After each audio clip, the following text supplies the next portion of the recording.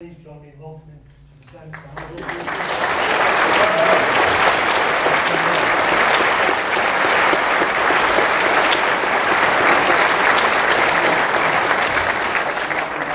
First of all, it's a pleasure to be in Huddersfield, to be at this great university, 22,000 students, a world-leading university making its mark right across the continent, and to be with you this evening to deliver the 2018 Harold Wilson Memorial Lecture.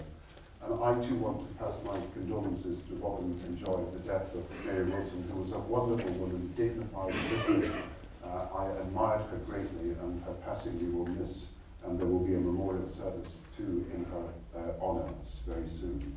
But I am very pleased to be here this evening. You know, I was once a university lecturer, and you referred to the desire to be an academic for a while. And universities, you know, stand for objectivity, rationality, impartiality, the pursuit of truth, the search for knowledge, all the things you've got to leave behind if you go into politics.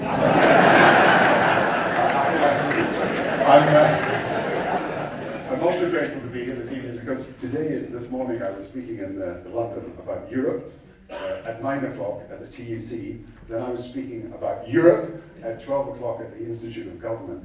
So it is a relief to come here and speak about something other than Europe. And I was reminded, and you may want to ask me questions about it, but I was reminded as I was coming off the train this afternoon, in the 1950s, the great scientist Einstein stopped doing all his theoretical physics and started writing books about the state of the world.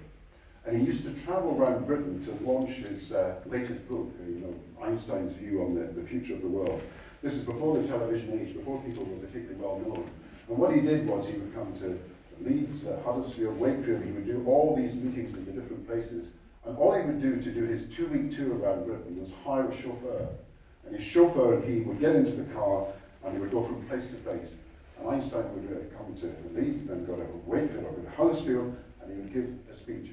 And he would do exactly the same speech wherever he went, 15-minute speech.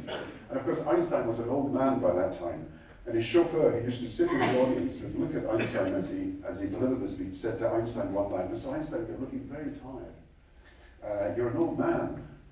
You need a rest." He said, "I've heard your speech on countless occasions. I know it off by heart. Why don't you sit in the audience and I, the chauffeur, will give a speech?" And right enough, Einstein was tired, he agreed. So there was Einstein sitting in the audience, the chauffeur came up, gave the 15-minute speech, had known it off by heart, gave it absolutely brilliantly, got huge applause, and he was about to leave the stage, and suddenly the chairman said, "Are there any questions?" the chauffeur is asked the first question, "Mr. Einstein, what is the relationship between the theory of relativity and quantum mechanics?" The great scientific question. And he looks down at Einstein for inspiration, gets on and thinks, "What can I say?" And then he hits him. He said, "Ladies and gentlemen, you know, this question is so simple and it's so straightforward. I'm going to ask my chauffeur." I'm also pleased to be part of a series that is organised not just by the university, but by the diocese. And it's great to see Bishop Gibbs here. And you showed Bishop Gibbs the Christian virtues of tolerance and patience when I couldn't give you a date for so many months. And thank you very much for being so understanding. My father, as some of you might know, used to be a Church of Scotland minister, and I was brought up as the son of a minister. And of course, this issue about religion and politics is a very difficult one. And my father used to say to me, although he was Labour like me, he said, "Look, you've got to understand that many of my parishioners are conservatives or liberals. I've got to take that into account." And he said, "But my colleague, one of the ministers down the road," he said, "has got the answer to this issue." He said, if Labour wins the Sunday after the election, we will have the hymn, "Now thank we all our God, thank we all our God." And if Labour loses, he has the hymn, "Dear Lord and Father of mankind, forgive our foolish ways." And if a third party wins, "Oh, God works in mysterious ways." Now, to be in Huddersfield and to recognise, first of all, what I know from talking to Robin, but also from my reading and from meeting Harold Wilson himself, the debt that he owed to Huddersfield, and also the debt that we owe to Huddersfield for the kind of person Harold Wilson became. His upbringing and education was absolutely critical to him. And some of you may know that every Saturday when there was a football match, his mother used to give him a shilling. Half of that went to get into the match, half of it went for a pie and the tram to get to the match. And he used to write that he had to be there very early to get into the match, such was the demand. And now again, of course, because Huddersfield's in the Premier League, which I congratulate you for, an amazing achievement to be in the Premier League and to do that. But Harold was a great football supporter. And you know, he went to see Brezhnev, the president of Russia, and for some reason, he started to show the one thing that he had in his wallet. And he pulled it out, and it was a photograph of the Huddersfield FC football team, who had won the 1926 League Championship, and he'd been carrying that around for 40 years in his wallet. Handed it to Brezhnev to show it. Brezhnev didn't quite get the message about what it was all about, and so Brezhnev autographed the photograph. And for the next, and Robin gave the presents, and for the next years, he wandered around with the photograph signed by Brezhnev, a recognition, I think, again, of the international importance of Huddersfield Football Club. And Harold, of course, was a great devotee of football, and I too am a devotee of football. And everybody says to you, you're a politician, and you say you're a football supporter, you're just making it up. And of course, some politicians did make it up. I'm a shareholder in the least successful football club in Scotland at the moment, Rt Rovers, Huddersfield Town. And Harold was a genuine supporter and carried around the memories of what happened to Huddersfield and its successes, as well as all the different trials and tribulations of football. And of course, he used to talk in football terms, and he said when he first became Prime Minister, he was the goalkeeper, he was the left winger, he was the striker or the centre forward, he was taking all the penalties. And then when he became Prime Minister for the second time, he said, I'm taking a completely different view. He said, if people understood what a sweeper was, that's what I'm trying to be. The centre half, it was the defensive centre half. And when he lost the election in 1970, he called it relegation. He thought in 1966, funnily enough, that after winning the election, of course, the World Cup is won, he wanted to be on television commentating on the World Cup. And the BBC, I don't know why, they refused to accept it.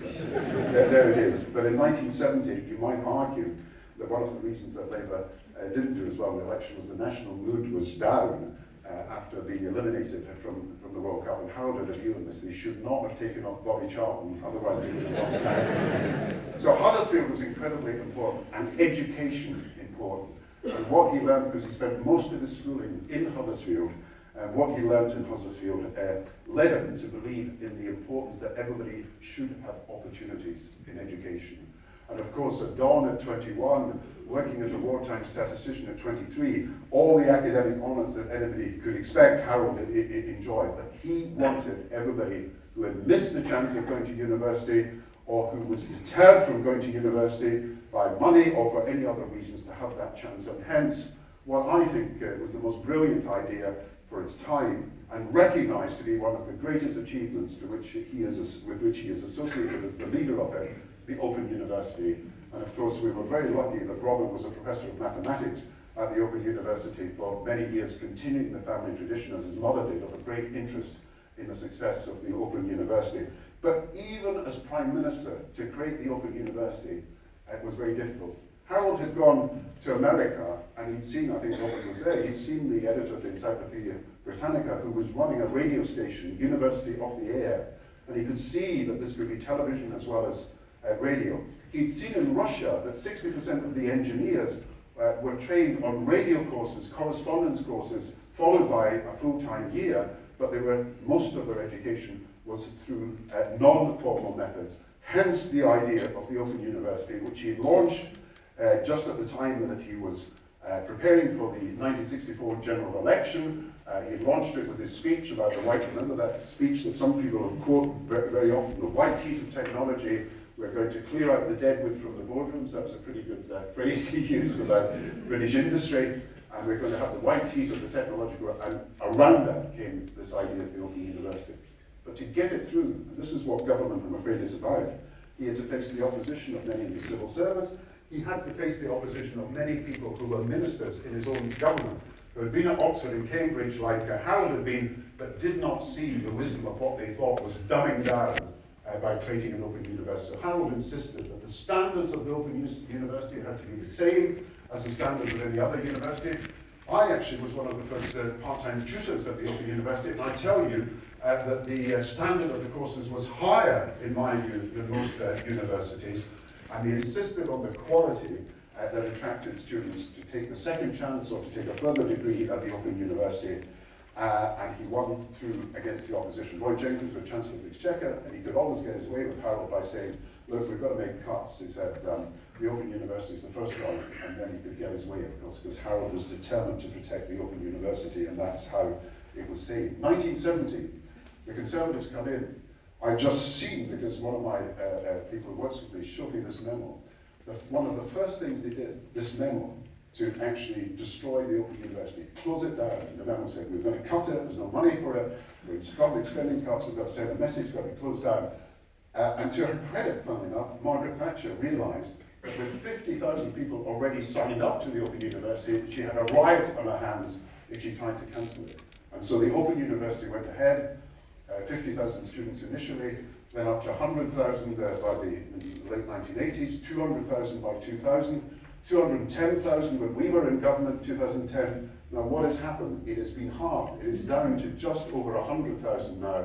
And that is a tragedy that we must all want to do something about. This great achievement, breakthroughs in learning, technology applied to the business of university education, highly successful, and actually now halved in size since 2010, more than halved in size, and its future, in my view, has got to be defended. Because what the Open University said about Harold Wilson and said about what our aims are in politics is that everybody should have the chance to realize the potential at any time in their life and any course of study, and we need to think of education as bridging the gap between what people are and what they have it in themselves to become.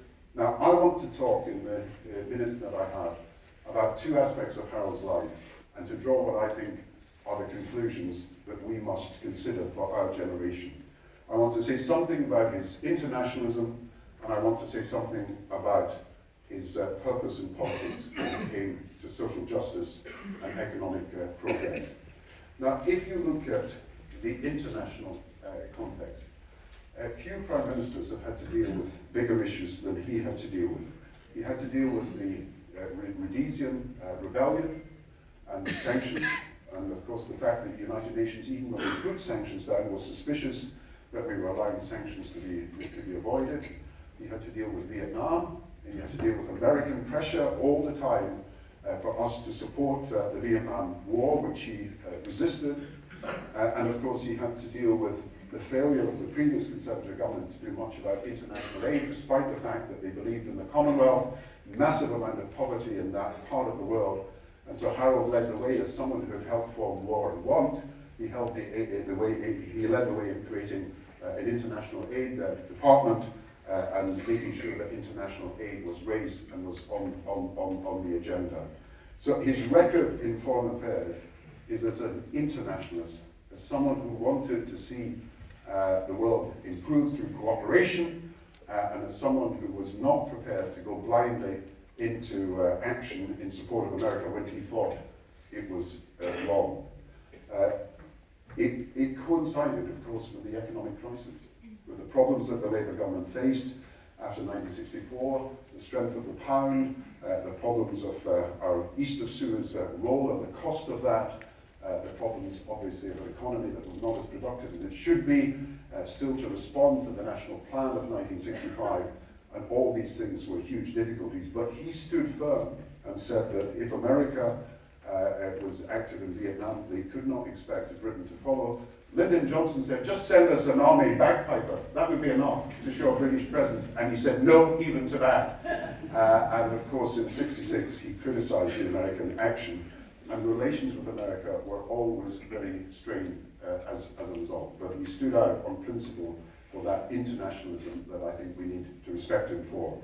But of course Europe, and I'm not going to say as much about it as I've said earlier today, was an issue. You know, Harold then had a group of ministers that were so varied in talent, and so individualistic in their own right. He used to say that if he bore grudges, he'd have nobody in his cabinet. And he used to say to people about his rivals, he said, "I buried the hatchet, but I know where it is." I'll bring it out any time. But of course, his greatest problem was a namesake of mine, George Brown, not Gordon Brown. I often get confused with him, and I have no relative. And you'll see from the story I'm about to tell that I couldn't be a relative. And of course, George Brown was both his rival and his deputy. He became Foreign Secretary after being at the Department of Economic Affairs. And Harold decided that we would apply for membership of the European Union. So he sent George Brown around Europe to get support for the endeavour to join the European Union. And of course, George had a habit of a few drinks before he had a meeting, a few drinks during the meeting, and many more drinks after the meeting. He goes to Paris on behalf of Harold in 1967, and he makes the mistake of calling the austere President of France, Charles de Gaulle, Charlie. It didn't go down well. Then he went to Brussels. This is absolutely true. He went to Brussels. And he got into an argument after a few drinks about how the Belgian soldiers had done nothing for the war effort because they'd all been in brothels and bars during the war. He left Brussels. Then he goes to Vienna, and he arrives in Vienna, and there's this huge diplomatic reception organised for him in Vienna Town Hall. And George Brown has had a few drinks, obviously. He doesn't quite realise what's going on. And the music starts. And he thinks, well, this is an official ceremony dance. And he looks at a figure in crimson across and says, well, I've got to lead the dancing. So he walks across and says to this person, would you dance? He said, first of all, you're drunk. The reply was. Secondly, this is not a waltz, this is the national anthem. You should be standing to attention. And thirdly, I'm the Cardinal Archbishop of Vienna. So much for our outreach to Europe. So much for winning the support of the Europeans at that time. But I tell you this, and I'm not going to labour this point, and I'll come back to it in questions if you want. This was most difficult. Persuading Labour to join and want to join the European Union, to be rebuffed by the French in the first instance, and to be turned back. And then to try again to do so. But at that point, to find that the party had moved against membership of the European Union, what was called the Common Market at the time. And the most difficult act of navigating policy. And I think we forget sometimes how difficult it is for leaders to manage parties when they are such broad churches of people and ideologies and different interests and views. And I say this because I think it's got relevance to the failure of the Conservative government at the moment, that Harold managed to maintain a position that Labour was never officially against the European Union under his leadership, and made it possible for us to win the referendum in 1975 when he was the Prime Minister and who had called it. And if Labour had come out totally against the common market on principle, certainly he objected to the terms and he renegotiated them. And of course, when people criticise him on that, let's just remember that some of the terms that he was criticising was the budget cost of being part of the European Union, where Mrs. Thatcher made a reputation for standing up to Europe on exactly the issue that Harold had raised. But he kept Labour in the game and did not allow Labour to become a party that was so totally hostile to the European Union that it led to disaster. Now we have a situation where in the other party, we've allowed extremists on the right of that party who believe that Brexit is the only answer to take control of the public debate. And these are the backseat drivers that are making it impossible for the national interest to be the issue that decides whether we are members of the European Union or how we negotiate, because it's their ideological considerations that are driving the debate. Now, we can have an argument or debate about this in question time, but the one thing I say is we should remember in the art of party management and holding the show together and making it possible for Britain to stay in the European Union after the divisions that were expressed by leading people within the Labour Party, Harold Wilson deserves credit for keeping Labour as a European party, which it now is again, and able to put the fight. Now, some people here may be for Brexit and some people may not be, but the important thing to recognise is that parties move in different ways to extremes one generation and other extremes in other generations, and there is an art to party management to making it possible for your party to take a reasoned view, an objective view of the circumstances. Domestically, of course, Harold Wilson should be remembered for something else. His concern not just about economic progress, but about social justice. When you actually look at the figures for poverty, and this is also relevant to the present day, when Labour came into power in 1964, 40% of pensioners were estimated to be in poverty. Now, a smaller proportion, obviously, because the pensioner population has been rising, a smaller number, but a high proportion.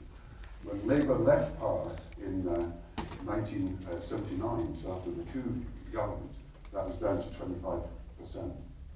But the figures went up under the Conservatives, down under Labour, and then up again under the Conservatives to 1997, when the figures for pensioners in poverty were about 33%.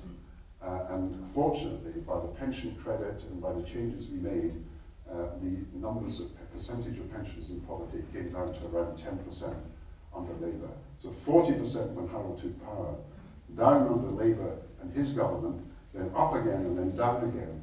And it just shows that a commitment to social justice is something that has got to be delivered in practice by making difficult decisions about the rise of the pension, about the measures you take for pensioners in poverty, like the pension credit. And child poverty. When Labour came into power in '64, 15% of children were estimated to be in poverty. Harold brought the figure down between '64 and 70, 13%. Up again under the Conservatives, and then down again under Harold's administration, under Jim Callaghan, despite the fact that we had a massive economic crisis at the time. But again, when we came into power, the figure had gone up from 15% to 30% and above 30% for children in poverty in 1997.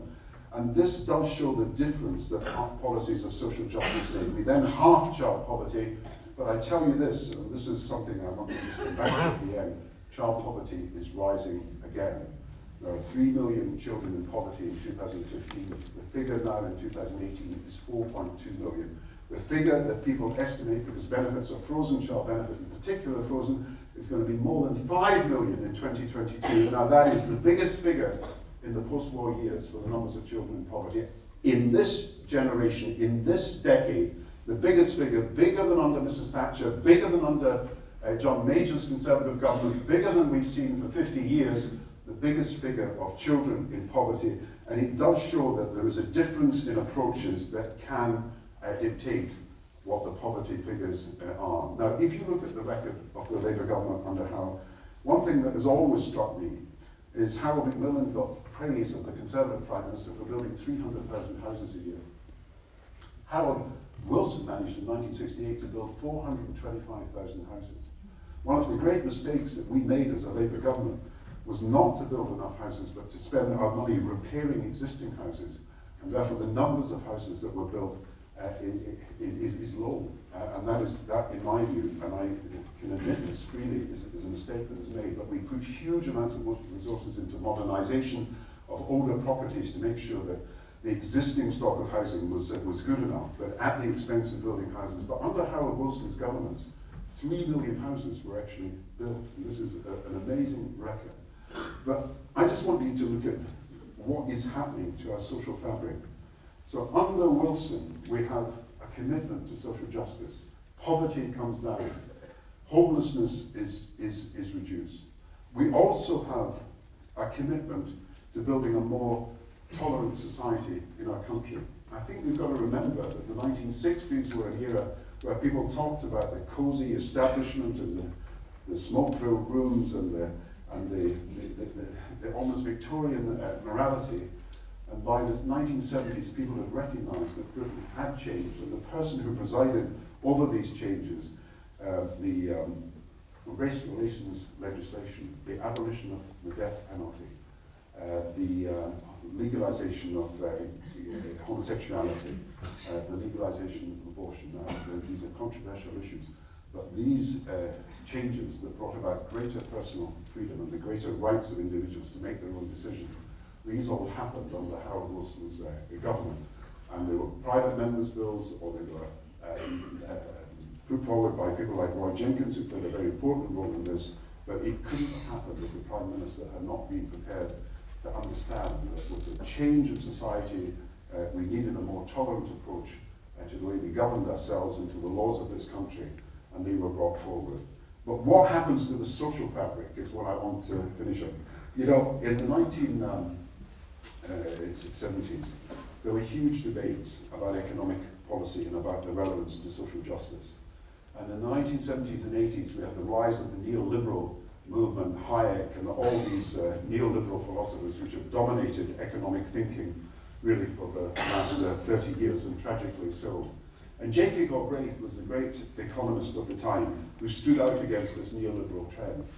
And he used to tell me this story when I met him when he came to London about speaking at the 50th anniversary of the Austrian Republic. And he'd been invited to speak to this Vienna Town Hall thing again, the Vienna Town Hall meeting. And all the famous economists who were Austrians were there for his lecture to celebrate the 50th anniversary of the Austrian Republic. You had von Hayek, the great right-wing economist, Hugh Bronner, you had Mises, all these people. And they were all sitting in the front row as Galbraith, the radical progressive economist, gave his lecture. And he started off his lecture by saying it was a great pleasure to be in Vienna Town Hall to celebrate the anniversary of the Austrian Republic. But he wanted to give particular thanks, and he singled them out to Professor von Hayek and to all these other economists. He said, because if they had not left Austria and gone to America in 1945, Austria could never have enjoyed the economic progress and social justice that it had. And that was the huge debate in economic policy. The neoliberals who say, forget about social justice, and people like Galbraith and Harold Wilson and his generation, who said that the key to social justice and the key to a better society is to marry the demands of economic efficiency with a commitment to fairness and equality for all. And you know, when Ronald Reagan was President of the United States, and again this was the time of the 1980s, Olof Palme was the Prime Minister of Sweden. He was an egalitarian, so he was the progressive social democrat, and he was up against Reagan, of course, the neoliberal. And he asked to meet Reagan because of his interest in equality and international development. Reagan kept refusing to meet Palme, the Swedish Prime Minister, because he didn't really want to meet him. And then eventually, before Reagan left office, he finally agreed to meet the Swedish Prime Minister. And so Palme, as Prime Minister, was about to come into the office. Reagan, as usual, was looking at his notes, consulting his officials to see what was actually going on. and he said to his officials, Palme, this guy, he said, isn't he a communist? And his official said, no, Mr. President, he's an anti-communist. And Reagan said, well, I don't care what kind of communist he is.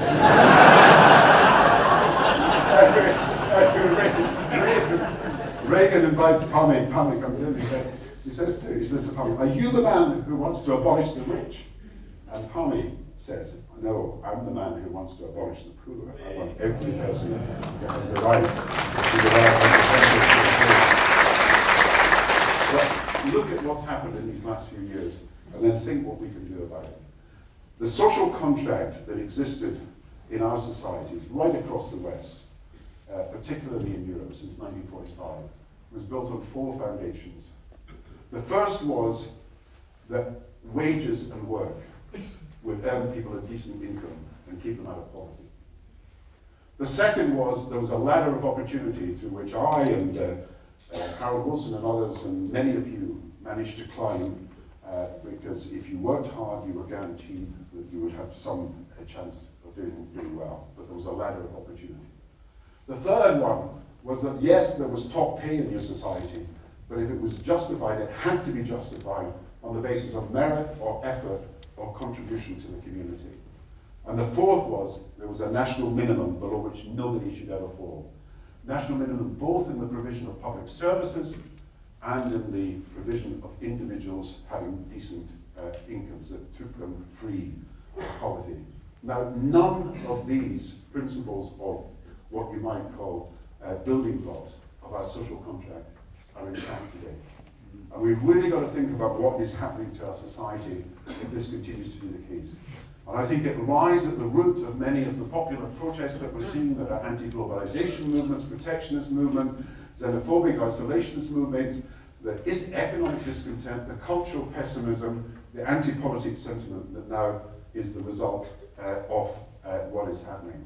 But take the first principle, first building block, if you like. Wages are not enough for millions of people in this country to take home a decent income to keep their children out of poverty.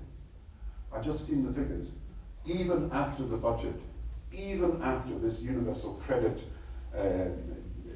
allocation that was made in the budget, there are 3 million working families who will lose substantially through the introduction of universal credit. Now, these are working families, many of them on the minimum wage, who relied on the tax credits that we introduced, now to become universal credit, to take them out of poverty, because the wage was not itself enough for them to be able to keep their family in the goods and the necessities of life that they ought to have. And now we are tolerating a situation where 2/3 of the children who are in poverty in this country are in families where someone is working. And so no matter how many hours some of these people are working, they cannot keep their children out of poverty. And that is a breakdown of the social contract. And it's no good the government saying that the purpose of universal credit is to help people get into work. When they get into work under universal credit, they are still in poverty because the credit is being taken away. The tax credit is being taken away under universal credit. And it's an absolute scandal that 3 million of our fellow citizens, their families, that's really 8 or 9 million people in this country, are going to suffer, 1 million of them, losses of more than £50 a week. £50 a week by taking away their tax credits as a result of universal credit. And it is an absolute outrage that this is being allowed to happen. And I hope that all of you will see the inequity of freezing child benefits, of at the same time freezing the children's children's credit allowances and the work allowances, and doing that for year after year after year, while having tax cuts for people at the top and tax allowances raised for people that are spread right across the income spectrum, helping the very rich more than anybody else. So the second pillar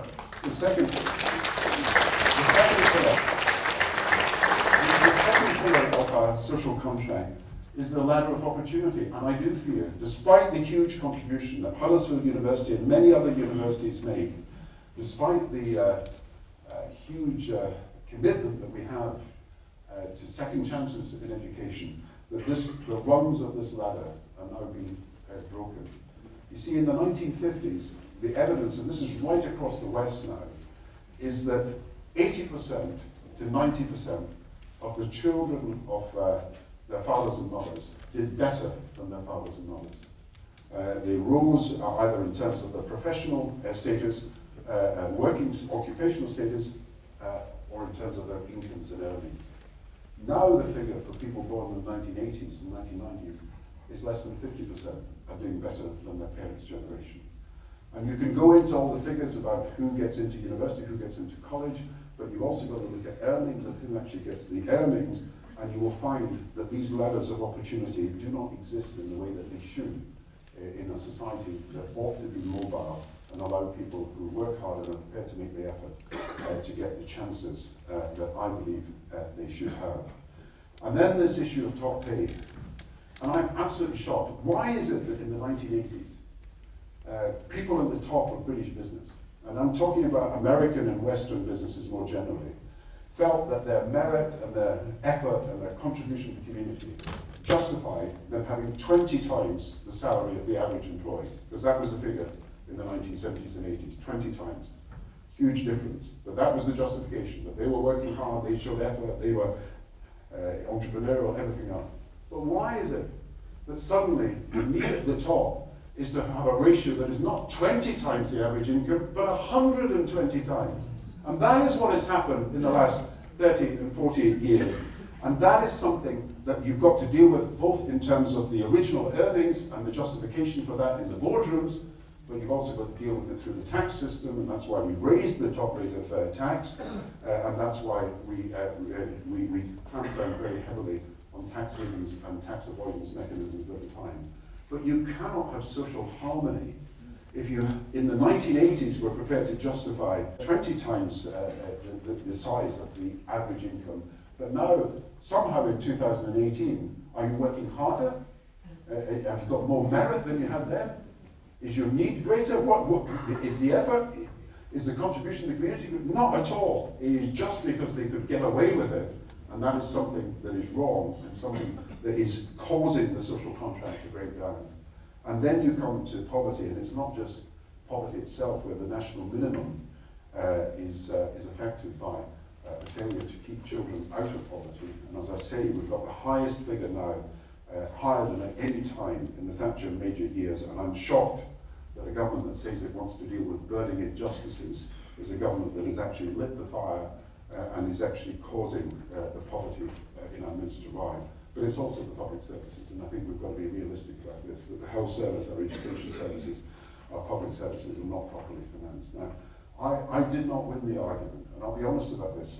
I tried to persuade people in 2008 and 2009, I tried to persuade people that we had a financial crisis, that the only way to get out of that was to run a deficit for the first year or two so that we can actually grow the economy through the public support that was necessary, and then through growth, the deficit would come down. And I failed in my argument. We lost the election, we had a period of austerity, and of course what happened is that public expenditure was cut, but growth did not return to the economy in any substantial amount. In fact, we went back into recession in 2011, and then of course we have a situation where because we've got limited growth, we've still got high levels of debt. I mean, it's obvious, you know, if you've got an economy going well, you get tax revenues in, you don't have to pay social security benefits to the unemployed, and therefore you can get your deficit down. If the economy is running badly and you want to inject growth into the economy, you've got to accept that there's a period for deficits so that you can actually get growth back in, and that's because you've got less tax revenues, and of course you've got more social security payments when you've got unemployment.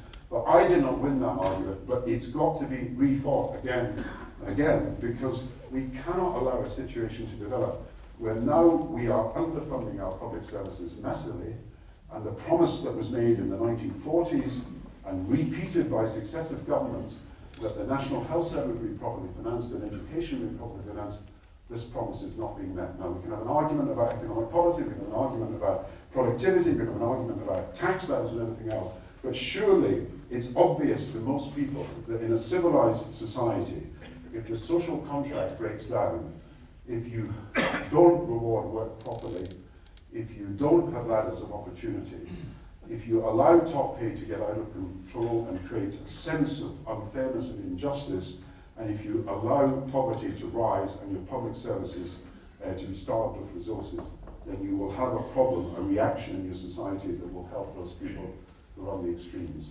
Now, when I was young, I read this book, Clockwork Orange, and I saw the film Clockwork Orange, and I happened to meet Anthony Burgess, the author of Clockwork Orange, and many of you may remember the film. And it's a story, of course, for those who haven't read it, of a young man in Britain who's a thug, basically, a vandal, who's a delinquent, who gets into huge amounts of trouble, who is in trouble with the law, who is really a danger to society. And if you watch the film Clockwork Orange, it is about a cycle of violence that seems never ending and never actually comes to an end. When Anthony Burgess wrote the book, he wrote 21 chapters. And the book was a success in Britain, and it was bought by a publisher in America. And when it was bought by the publisher in America, the publisher said, actually, I like the first 20 chapters, but I don't like chapter 21. And Anthony Burgess was short of money. He was a budding author, but had no money at the time. And the American publisher offered him to publish it, but only on condition it was chapters 1 to 20 and not chapters 21. And the film Clockwork Orange was built around chapters 1 to 20. And the result of that was, of course, this endless cycle of violence. And Anthony Burgess came to hate what he'd done, and he tried to reverse it, and he couldn't do it. Because, of course, chapter 21 was a completely different story ending. That this young man who was trapped in this cycle of violence, who was in this despairing cycle, which seemed never ending, where nothing was ever going to go right. But chapter 21 was actually redemption. The young man about to have a kid of his own, seeing the error of his ways, turning from crime, becoming someone who was a decent citizen or about to be as a result of realizing that he made terrible mistakes during his life. But throughout his whole life, Anthony Burgess, the author, could not throw off this idea that what he was actually glorying was violence, and not an antidote to violence, which was chapter 21. And I somehow think that we're still in chapters 1 to 20, that we're in an endless cycle of despair at the moment about the future of our country. I do feel that most sections of our society are going to start to feel that we're not only divided, but they've been let down. If you're a Remainer, you feel you've been let down because you feel the referendum was corrupt in the electoral practices, as confirmed by the Electoral Commission. If you're a Leaver, you feel this was the one chance. You have people saying, listen to me, and yet you now find it's all the Westminster Games and the Westminster bubble over again, party squabbles, and nothing actually positive seems to be coming from them. The promises of more for the health service and everything else, people feeling betrayed. And I do feel that we've got to do something about it. We've got to say to each other that Britain is better than this. We are better than the divisions that seem to dominate our society at the moment. We are better than what seems to be a loss of trust, a breakdown of trust in our society. We are better than simply throwing allegations of betrayal at each other and saying that someone else is to blame for everything that's going wrong. I do think we've got to rebuild the social contract. I do think we've got to think what kind of society we want for the future. I don't think a society that makes up its mind that it can use its wealth effectively to help those who are in the most difficulty is a society that puts its economy at risk at all. I think we understand that too much inequality is a barrier to economic success and not the key to economic success. But I think we've now got to have a national conversation about where we're going, how we can end the disunity that now exists in the country, how we can rebuild ourselves as a country that is no longer as divided as we are today. But the starting point, I think, is to learn lessons from Harold Wilson's life, that your priorities, no matter how important economic objectives are, the priorities of an economy that is successful is not simply that the successful run away with all the gains, that we actually have a social conscience that allows us to benefit those people who are most in need. So if I take lessons from Harold Wilson's life, well, he wrote, purpose in politics. Purpose in politics is to ensure that every person has the best possible chance in life, and we do our best to help people bridge the gap between what they are and what they have in themselves to become. The starting point of that is education, but it does demand policies for social justice, and I hope I've made that point to you this evening. Thank you very much.